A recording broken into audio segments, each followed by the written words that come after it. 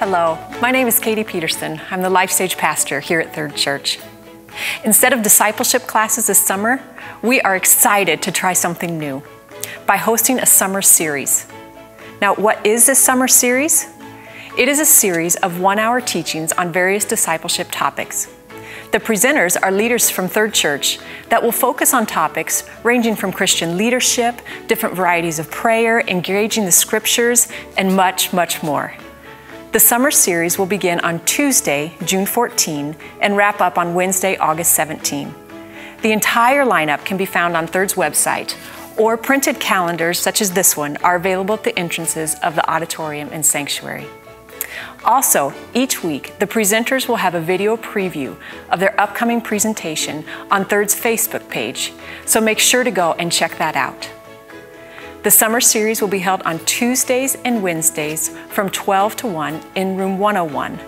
Room 101 is located on the lower level across from the cafe. Speaking of the cafe, it will be open for lunch during the month of June. If you're going to order something from the cafe for the series, we would appreciate it if you would call in your order by 11:30 that morning so it can be ready for you when you arrive. You are also welcome to bring your own lunch. With 20 different discipleship topics and dynamic teachers, we hope to see you throughout these summer months at the series. Classes, ministries, and groups will launch again mid-September.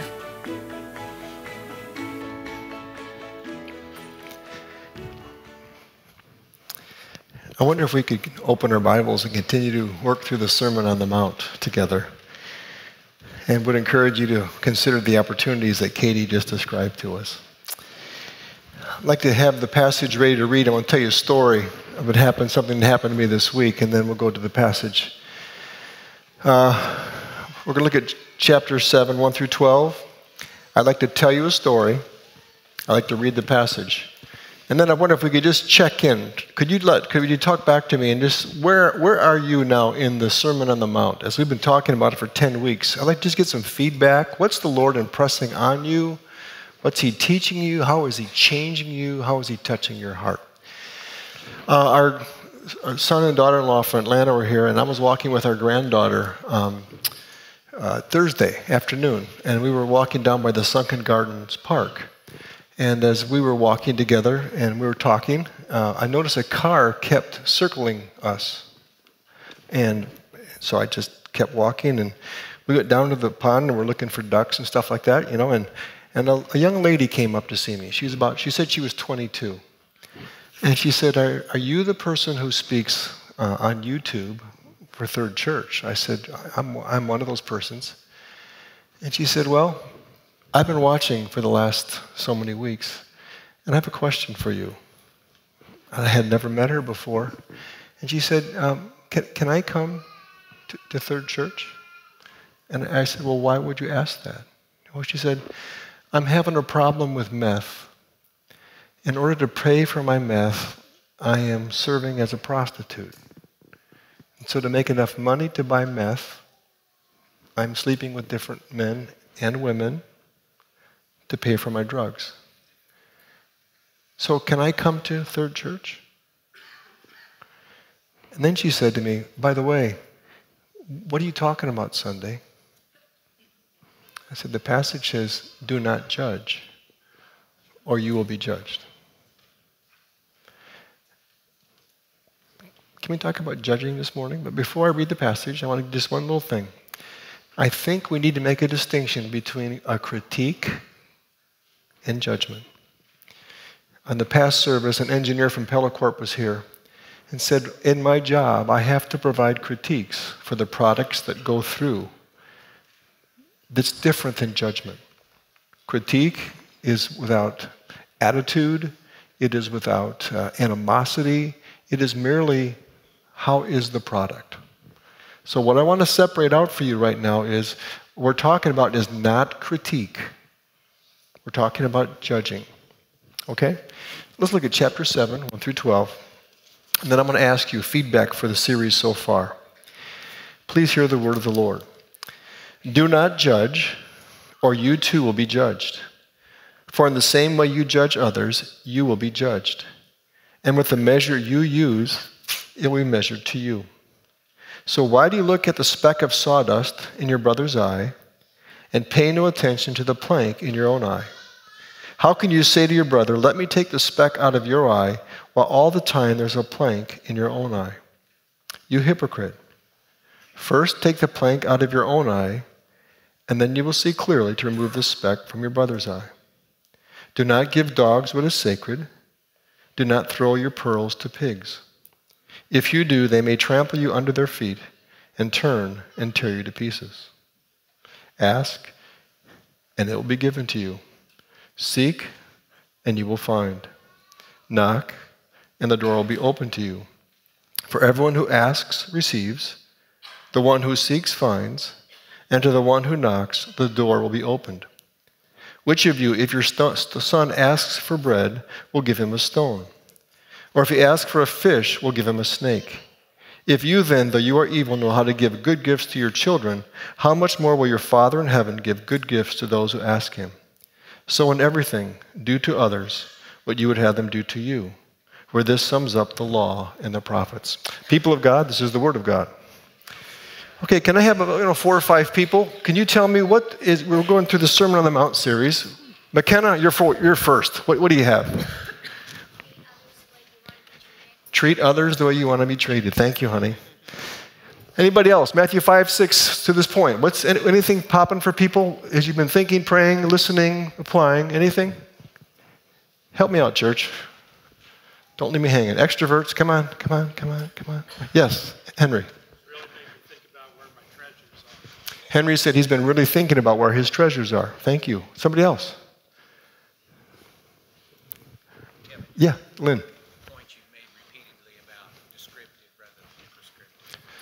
Lynn said he's appreciating the phrase, this is descriptive, not prescriptive. These words are to describe who we are, how we live, what is it about us. So it's not do it. This comes out of your relationship with Jesus. Very good. One or two more. Yes. I really appreciated the Lord's Prayer. It opened up a new way of looking at it for me. And God's just really been working in my heart when I pray that. Mrs. Mitchell says praying the Lord's Prayer has been significant for her. Let me go back to my garden, walking down by the pond, or the sunken gardens. So at the end of talking with this young woman who I don't know, I just said to her, may I pray for you?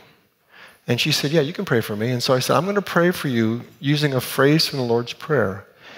And I'm just going to pray a few words, and that's it. She said, okay. So I had Kyra in this hand. I held this woman's hand here. And I just prayed this for her, like Mrs. Mitchell saying. I just prayed, Lord, may your kingdom come and may your will be done in this young woman's life, like all the good stuff that's going on in heaven. Simple prayer. When I got done, there were just tears running down her eyes. And I said, so let me just segue out of here. I just said to her, honey, the church I'm a part of, I call Third Deformed Church.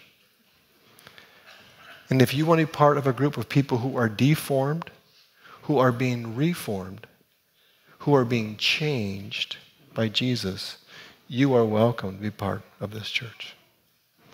Okay? Now I want you to see this passage. This passage just blows my mind. Just blows my mind. Jesus is the greatest teacher ever. And I'm going to take you through this. So if you read this, you might think, what in the world? This is just haphazard put together. So look at it. Verses 1 and 2, don't judge. Verses 3, 4, and 5, you got a plank. What in the world is that? Verse 6, pigs and dogs. Verse 7, 8, 9, praying. Verse 12, golden rule. What does it all mean? Let me put it together for you if I may. Let's start with do not judge or you'll be judged. Jesus is starting with idea of how we respond to people. And let me get slide 3, please, Dave. I'm going to ask you about how it feels when you've been judged. So would you think of a time when someone has been in your face? This is not critique. This is judging. This is saying, boom, boom, boom. Something that's been very strong, visceral, coming back at you. How did it feel? And what did it produce? What came out of someone judging you? And then here's my secondary question. So then why do we judge other people? If I'm right, I don't like this. I do not like people just firing off on me. saying stuff. Boom, boom, boom, boom. What's my response? Up goes the wall. No. So I get a question. Why do we judge? Let me ask you a different question.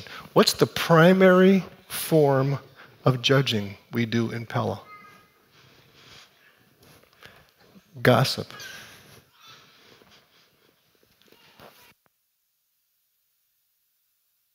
Can you find that slide for me? The primary form of judging is gossip. Hey, did you hear what happened to Al? Hey, did you hear about Deb? Hey. There's something in that is really, really hurtful. Now, we can act like it's not a big deal, but it really is a big deal. And why do we do this? Why do we judge people? I got a couple examples. Here's two, 8. We want to fix them. I'm going to judge you because I want to fix you because you're all screwed up. I need to help you because obviously I know better. I understand life better. I walk with God more closely. Therefore, I'm going to judge you. Why do you judge people? Is this true for you? You want to fix somebody? Or how about this one? To feel better about myself. Now, I don't know if this is true for you, but I find when I'm criticizing somebody for something, oftentimes there's something in me that the Holy Spirit's addressing. Is that fair? When I find myself being very closed-minded, not critiquing, I'm talking about there's an edge to this.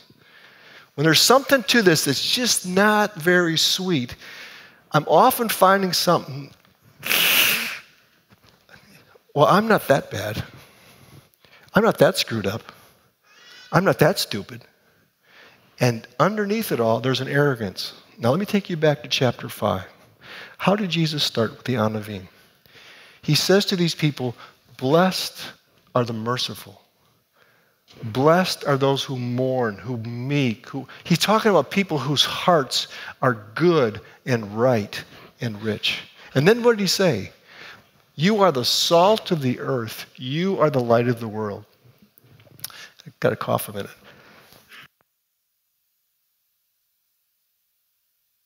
I don't mean to self-aggrandize myself, but I want to try to make a point here. So when this young woman, I have never met this woman at Sunken Gardens Park. I have never seen her before.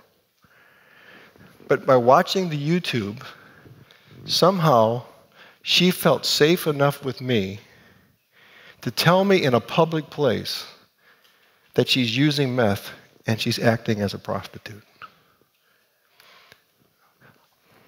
The point I want to make is, I hope she senses I can be salt.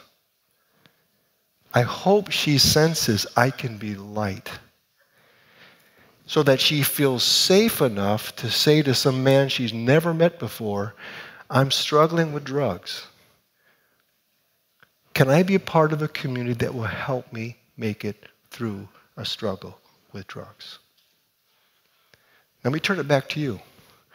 How many times this week, I want you to think, this is a positive comment. How many times this week have you been salt, preserving, giving flavor? How many times this past week have you been a person of light, of illumination, where people can see the way, find the way, or know the way through a difficult situation? What did Jesus say after that? He talked about a righteousness, a rightness that surpasses the scribes and Pharisees. So he said, you have heard it said, you shall not commit murder. Jesus said, oh, but don't be angry. You've heard it said, don't commit adultery. Jesus said, don't lust. You've heard it said, and Jesus keeps going down here deeper because he's always going to this. Because he wants us to have a rightness that succeeds the religious people that's so rich and full. And people say, I want to be with her. I want to be with him. I want to be with him. I told you, I think this service, I can't remember which service, told this. A young man I led to Christ in Lent. At the Lenten series, we had 5 people come to Christ. This young man came to Christ and he said, I want to be in a small group. So I asked some guys who meet, and I said, can this young man join you? And they said, sure. So I'm talking about now a journey with Christ, salt and light. And so this young man, they're sharing, how did your week go? And this young man shared in his group for the first time, well, I've only had sex with 2 girls this week. I've only gotten drunk once. I'm doing better than last week. Now, what would your small group say to that? This small group of guys said, good, you're better than last week. You're becoming more like Jesus. Good. But, back you up now, back to chapter 7. But if we're judging, oh no, you did what? You did what with whom? Oh no. Well, what is Jesus saying? Your righteousness, your rightness has to surpass the scribes and Pharisees. What is he talking about? He's talking about people who are merciful and meek and kind and forgiving. We're people who can come to a third deformed church and it's okay because they're not perfect. You hearing what I'm saying this morning? So then you move through chapter 5 all the way to the end, and how did Jesus end up? Jesus said, be perfect. The word is complete, be whole, be mature as your Father in heaven. So all the stuff in chapter 5, if that describes us, we have a rightness like our Father in heaven. But then in chapter 6, Jesus said, but there are two things you got to be careful of. What's the first thing? Vainglory. Vainglory is, how do I look? My sense of who I am is dependent on what you think about me. So Jesus says, be careful about vainglory. Don't be like the Pharisees who stand on the street corners and pray like this, who give money and make lots of noise as they give their money, who are in sackcloth and ashes and are walking so closely with Jesus. No, Jesus said, don't be about vainglory, be about humility. What's the second thing he says that could block your being salt and light? It's avarice.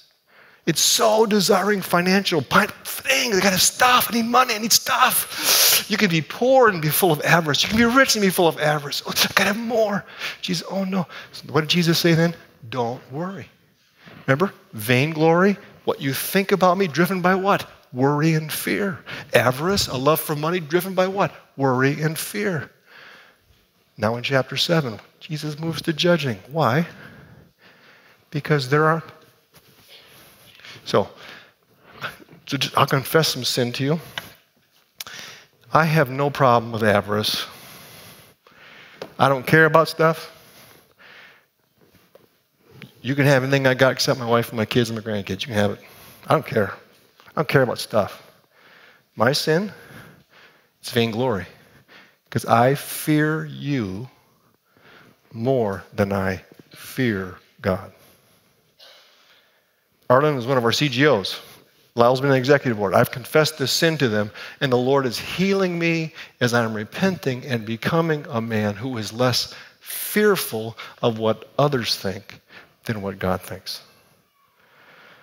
So Jesus says now in judging, okay, there are those among us in here in this room who are about vainglory. That's part of how we're living. Or there's others who are about avarice. So Jesus then says, now don't judge. No, let's go into judging a little bit. Jesus said, don't judge, because the level that we judge, we will be judged. So you got to hear this.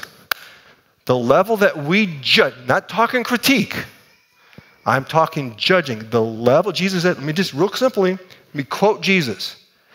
Do not judge, or you will be judged. The measure with which we use to judge will be used to us. Now let me just give you a segue. This will be a little bit controversial. So I hear people saying to me, oh, in our country things are changing, the church is being persecuted and different things like this. There may be some truth to that. But let me tell you another part of it. If we have not been critiquing culture, if we have been judging, watch me, the measure with which you use, it will be used to you.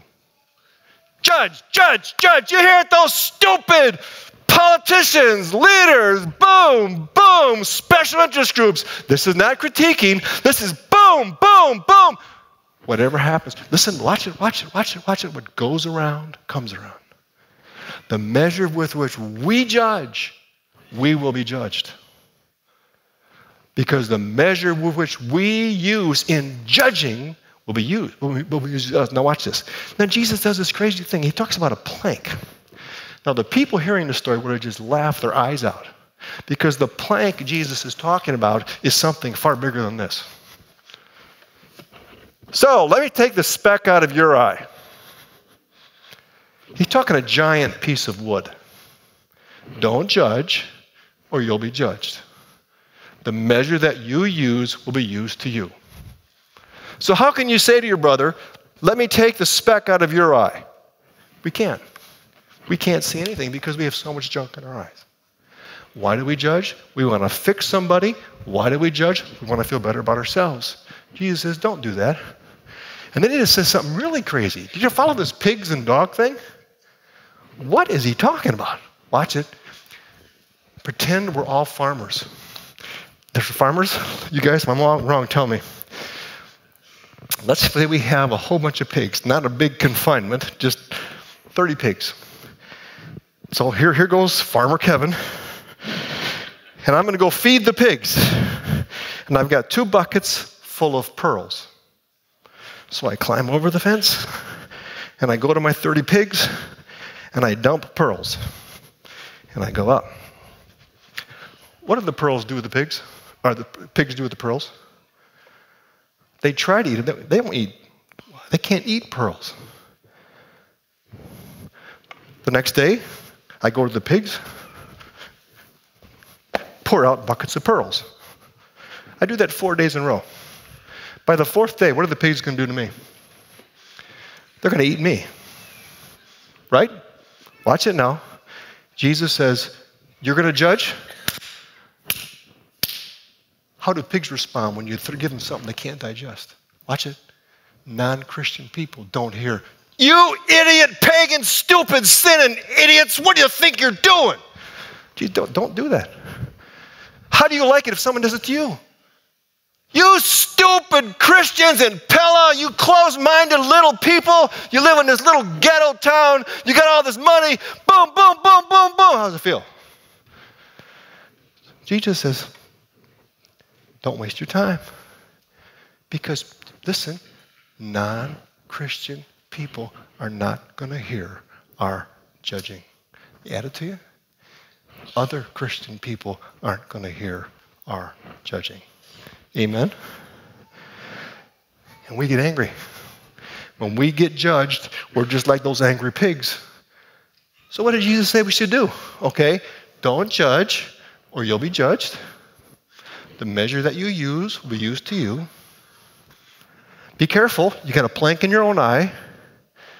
Okay, be careful about judging because if you're just firing at people, they're going to attack you back. So what should we do? Jesus asked, seek, and knock. In the Greek, it's called the present imperative. Ask and keep on asking. Seek and keep on seeking. Knock and keep on knocking. For whom? For the people we want to judge, but we should not. We pray. We don't judge. Can I have the last one slide, Dave? One more. The one before that, then a golden fool. Here we go. The only original thing I've said so far. Here it is. To judge, not a critique. To judge, I am a golden fool. But when I pray, I exhibit the golden rule. What's the golden rule? Verse 12. So in everything, do to others what you would have them do to you. For this sums up the law and the prophets. Get this. Verse 12, according to Jesus, summarizes all the teachings of the Old Testament. Now, what's really interesting about this, if you go back and do some study of ancient documents, almost every religion of that time had the golden rule in negative. Don't do stuff to others because they're going to do it to you. It's all written in negative. Jesus is the only one in antiquity who takes this and turns it positive. His positive is, do to others what you'd have them do to you. Started off, don't judge, because you'll be judged. How should we treat people we disagree with? We pray. Ask and keep on asking. Seek and keep on seeking. Knock and keep on knocking. Now, let me stop for a second because I can just watch people going, yeah, you don't know my situation, dude. All right? Let me push. Jesus is asking us to be salt and light. Right? Help me out, church. He's asking us to be the kinds of people who make a difference in culture.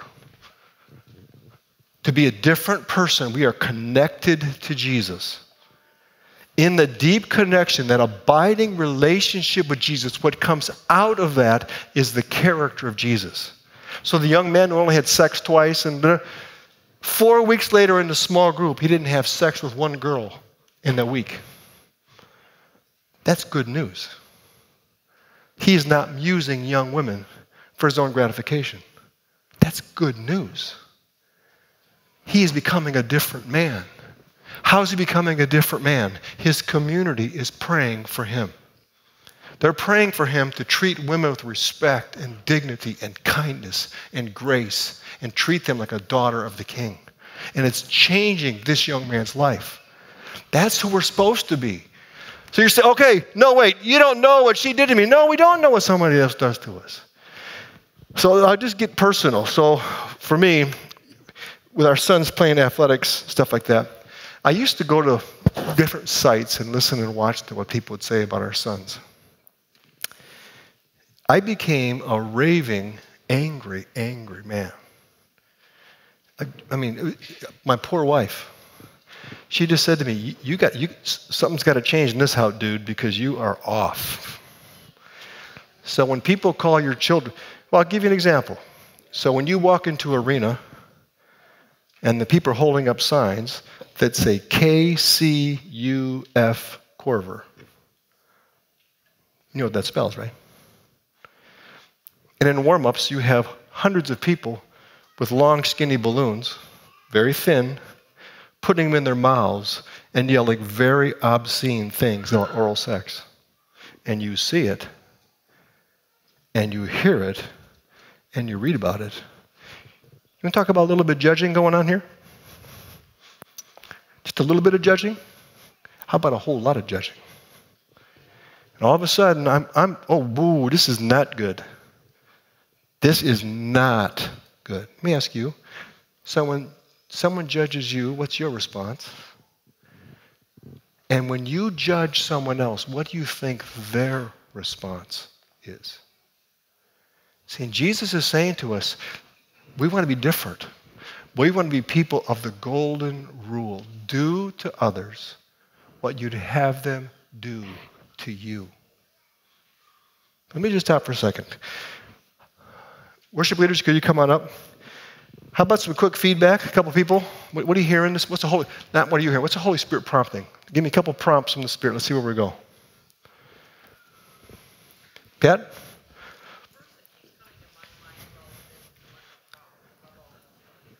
Yep.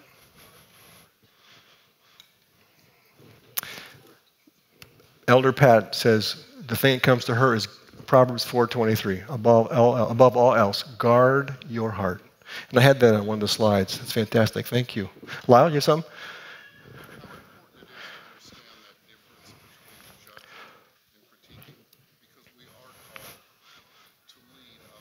Mm-hmm. Yep. Lyle said, make sure we keep in space critiquing and judging. Remember, Jesus critiqued in Matthew 6, right? Don't be like the hypocrites who pray like this in public.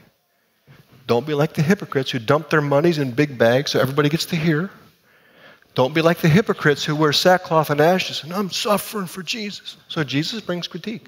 Absolutely. Critique is different than judging. There's a difference in attitude. Back to Pat. It's guard your heart. What is the condition of the heart? Remember, I think the primary form of judging that we do in our town is gossip. Real quick, give me that one slide, Dave, with the four on it, number 9. How about this? You got number, you go. Pat's point. The reason judging does not work is it flows from a hard heart. So my judging people who are putting up signs, KCUF Korver, has nothing to do from a soft heart. This is an angry heart. This is a heart that's just so mad, if I had a baseball bat, I would hit somebody. I'm not talking. See, so my heart, it gets so, that's why we're judging, and judging fails. It bypasses a necessary step for growth.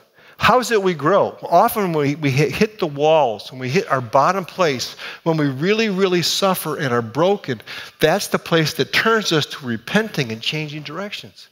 So the young woman who stopped me in Sunken Gardens Park, I said, why in the world would you tell me this stuff? And she just said, I trust you. So I'm not, I invited her to come to the 11 o'clock service. If she comes, I don't want to rescue her from this place of growth. She needs to be in this place where she says, I need to seek the Lord, and I need to help the Lord turn my life around, right? So there's a place where she has to go to the hard place to grow. At the same time, when I judge, people just get mad, fire up the wall, and attack back, and nothing happens. Back slide, Dave. Here's the third one. Often I'm wrong. How often when you know the story, Subway, New York City, there's a dad and 3 kids. Kids make just big chaos on the subway. People all around are upset. When a guy gets off the subway, he says to the lady who's most angry, my wife just died. We just buried her. We're taking the subway from her committal service back home, and the children are acting out because their mother is dead. So the guy and the girl on the subway is, you're a stinking bad dad. You don't know how to raise kids. Well, yeah. I just buried my wife. Her judgment was wrong because she didn't have a clue. And here's the one I'm summarizing everything I want to say. Judging is so wrong because deconstruction is easy. Reconstruction is hard. It is easy to blow somebody up. It is easy to post something. It is easy to shoot a tweet out. It is easy to say something. It is really hard to walk for a long time to help build a person, a family, a relationship, a school, a team, or a business. So we want to move into a little bit of response right now. I asked the worship leaders to lead us in a song to kind of open our hearts just a little bit. And then I'm going to ask this specific question. Is there a place in your life this morning where you need to repent for being judgmental? Would you sing along, and then let's go there.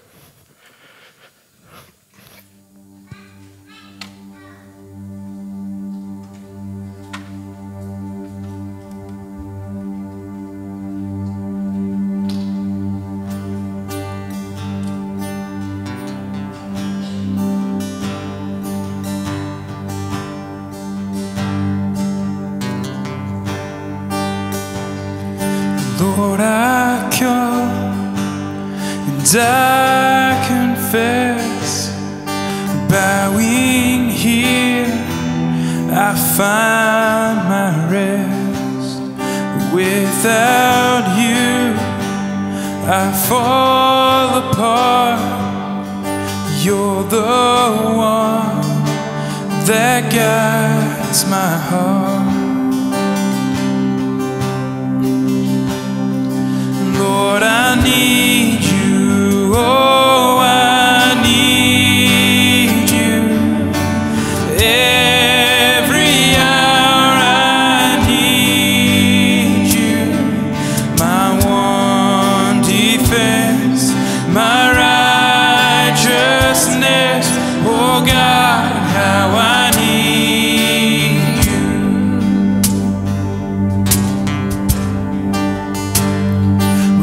Runs deep,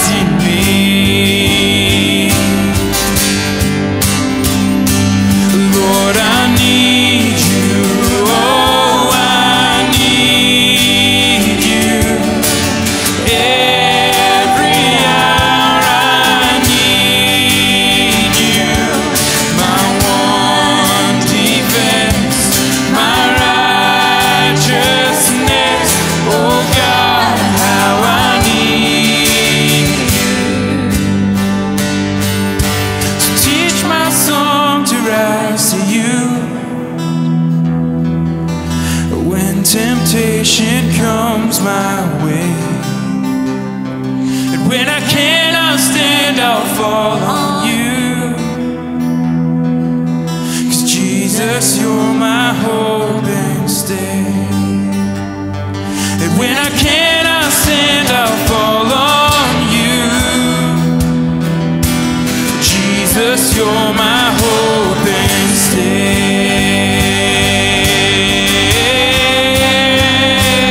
Lord, I need you. Oh, I need you. Every hour I need you.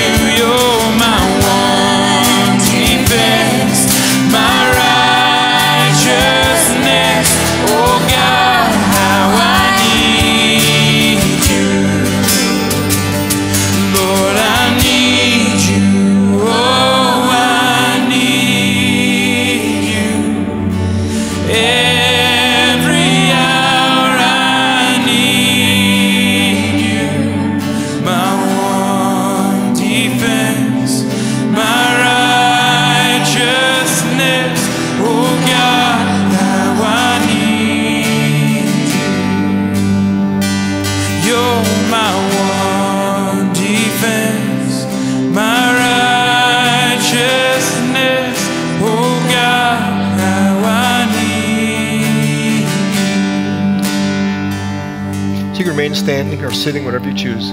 Could we just spend a few moments now? Would you just go ask the Lord to help you? If there's some area where you've been judging, you need the Lord. Could you just confess the sin of being judgmental, angry of spirit, dishonoring Christ? Could you just confess anything you need to the Lord? Be as honest as you dare.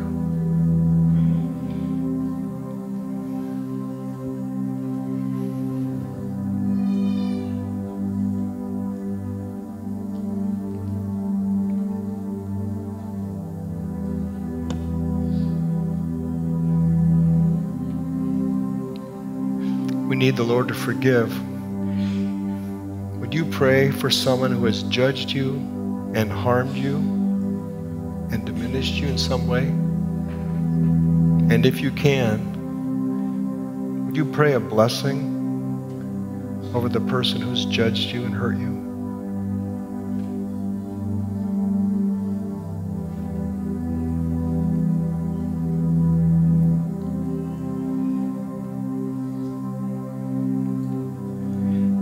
And if you've judged yourself, if you've condemned yourself, would you acknowledge that to the Lord? And then it sounds crazy. Would you just bless yourself? Say an eternal blessing in the name of Jesus to yourself.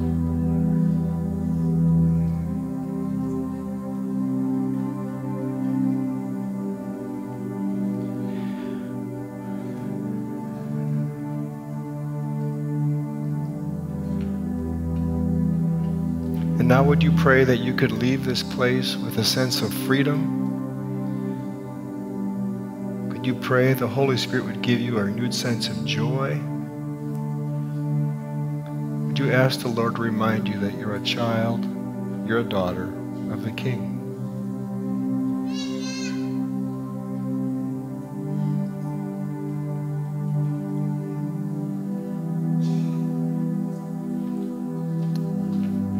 And now could we pray the Lord's Prayer together? And if you don't know that prayer, the words are on the screens.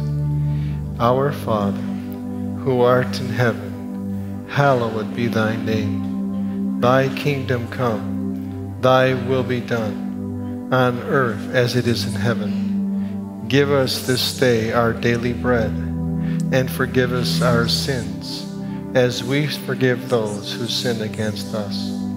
And lead us not into temptation, but deliver us from evil. For thine is the kingdom, and the power, and the glory forever. Amen.